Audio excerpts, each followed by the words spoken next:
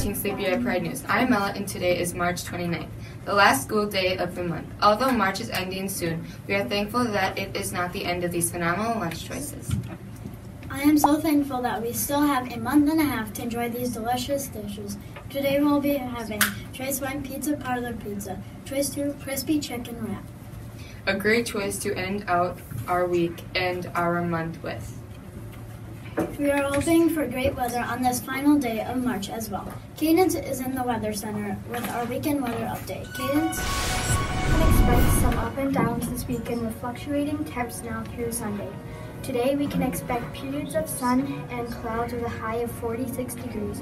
Although the sun will stick out around temps, it will be cooler tomorrow with temps hovering around 40, topping out at 39 degrees. By Sunday, temps will be milder with highs of 52 and plenty of sunshine. Not all good, but not all bad either. At least you should be able to spend time of your weekend outdoors. Back to you. At least there is no rain in the forecast. Any new reminders today, Paige? Some new and some old announcements today. Reminder, gym shoes should not be worn outside. Save them for gym only. Also, check shoes for mud when entering the building. Wipe feet thoroughly to prevent a huge mess in our hallways. Check the lost and found for lost or missing items before they are donated to a new home. Do you have a talent that you would like to showcase? Do you like to sing or dance or juggle? The 2019 SAPS Friday Show is the place to be and will be held on Saturday, April 13th at 2 p.m. Deadline to register next Monday, April 1st. Summer school forms will be going home soon. Please return them to your homeroom teacher or Ms. Schmidt by April 5th.